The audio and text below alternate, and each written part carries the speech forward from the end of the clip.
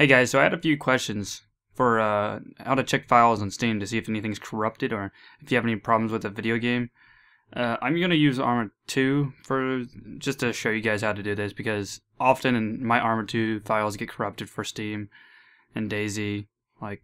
So all you got to do is go to Arma or any game, right click, go to Properties, go over to Local Files, and click on Verify Integrity of Game Cache. And it's going to go through your files. It shouldn't take too long, and it should automatically fix the files. And I'll be back with you when mine's done. So as you can see, none of my files were corrupted or missing or whatever. Which a few is like 9. It's pretty common. Every time I do this, I'm missing a few, so that's not a problem. But if you're missing a significant amount, then hopefully it fixes a few of your problems for Arma or DayZ. It's kicking you out of the game or something.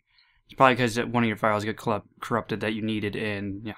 So hopefully this helped, guys. So there you go.